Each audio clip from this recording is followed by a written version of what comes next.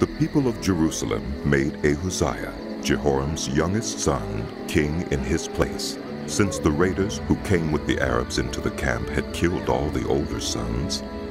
So Ahaziah, son of Jehoram, king of Judah, began to reign.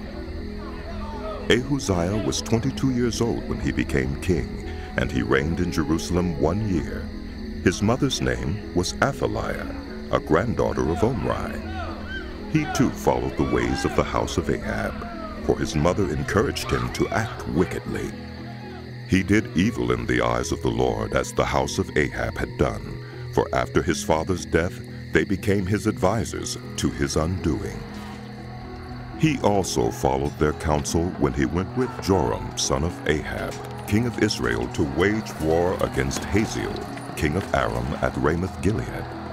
The Arameans wounded Joram, so he returned to Jezreel to recover from the wounds they had inflicted on him at Ramoth in his battle with Hazael, king of Aram. Then Ahaziah, son of Jehoram, king of Judah, went down to Jezreel to see Joram, son of Ahab, because he had been wounded. Through Ahaziah's visit to Joram, God brought about Ahaziah's downfall. When Ahaziah arrived, he went out with Joram to meet Jehu, son of Nimshi, whom the Lord had anointed to destroy the house of Ahab. While Jehu was executing judgment on the house of Ahab, he found the officials of Judah and the sons of Ahaziah's relatives who had been attending Ahaziah, and he killed them.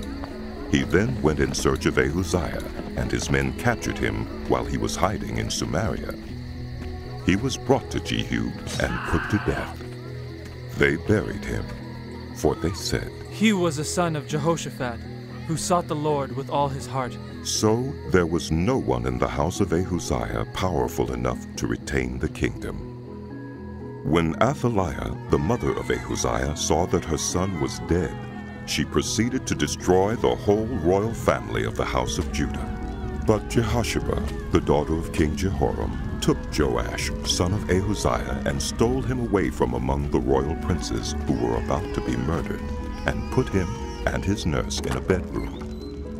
Because Jehoshaphat, the daughter of King Jehoram and wife of the priest Jehoiada, was Ahaziah's sister, she hid the child from Athaliah so she could not kill him.